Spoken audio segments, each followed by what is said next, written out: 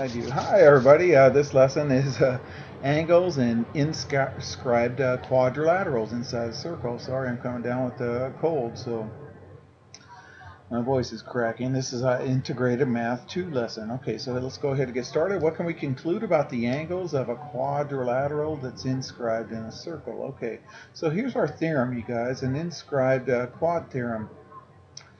If a quadrilateral is inscribed in a circle, then the opposite angles are supplementary. So here's a picture right here. So that it means that this angle plus this angle is 180, and this angle plus this angle is 180. Okay?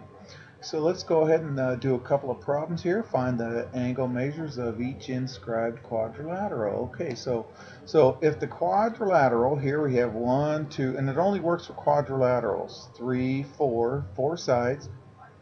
If it's inscribed in this circle right here, then it turns out that this angle plus this angle equals 180, and this angle plus this angle equals 180. So let's go ahead and do the P and R equals 180.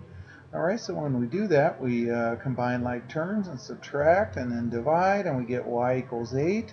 Okay, so this says find the angle measures. So we can find the angle measures by plugging in y equals 8 here, and or here, and here. Okay, now once we find this one, we know this one because it's the supplement, because they add up to 180.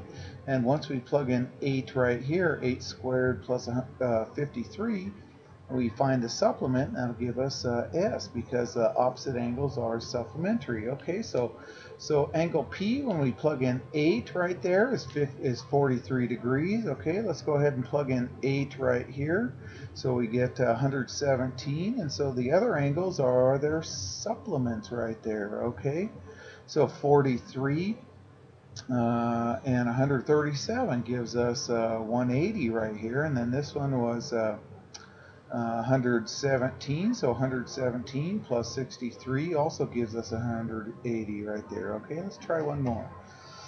Alright, so find the angle measures here. Okay, so here we have 1, 2, 3, 4. Again, it only happens when a quadrilateral is inscribed in a circle, and if it is, then this angle plus this angle is 180, and this angle plus this angle is 180. Okay, so here we go. We're going to say these two angles, because they're the ones that give us both x's right there, adds up to 180. So combining like terms, subtracting, dividing, we get x equals 12. Okay, so when we plug x equals 12 up here, and I'm going to plug it in right here, and then we'll do the supplement to get this one, and plug in x equal 12 right here, and then we do the supplement to get this one right here. Okay, now, so I noticed this book makes lots of mistakes, and I copied this picture from my book right here, and it says this angle right here is 123 degrees. Well, I think they got them mixed up. I think this one goes down here, and this one should have been the